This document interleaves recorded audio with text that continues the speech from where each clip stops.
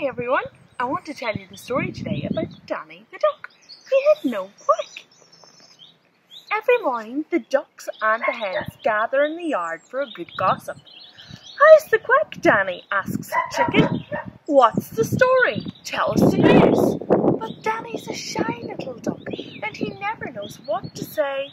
He keeps his beak firmly shut, bows his head and turns away. "Come on, Danny," squawked the birds one day.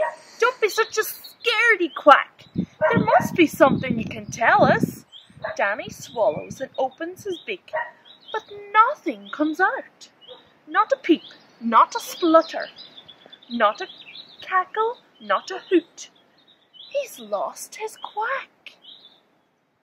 "Right," thinks Danny, "that's it." And he takes off up the lane to find a tale worth telling. Yes, he wanders up the track to find his quack. He waddles along and waddles along till he meets two scrawny foxes. "This thing's heavy. Who'll help us carry it? That duck?" And Danny knows he shouldn't. These are tricky-looking foxes. He opens his beak to say that he won't, but nothing comes out. "We've carried it far enough," groans one fox. "Now, who'll collect the wood?" "The duck with no quack," sniffs the other. And Danny knows he shouldn't. These are hungry-looking foxes. He opens his mouth to say no, but he can't. "Now, who'll fill the pot with water?" asks one fox. "The duck with no quack," smirks the other.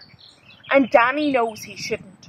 These are scary-looking foxes. He opens his beak wide as he can. Oh! And what does he say? Nothing! "Now, who'll be the dinner?" says one fox, licking his lips. "The duck with no quack!" cries the other, jumping up. They rush towards Danny and they're just about to grab him when... Quickety-quack! It's a duck attack! Squawks Danny. He throws himself to the side of the pot. The two foxes are so surprised, they tumble right inside. "How's the quack, Danny?" asks the other ducks when he rushes back to the farmyard. "Yeah, what's the cluck, duck?" asks the hens. And aren't they all amazed to hear Danny quacking? Aren't they all astonished at the tale he had to tell? "I wandered down the track and I met a pair of foxes.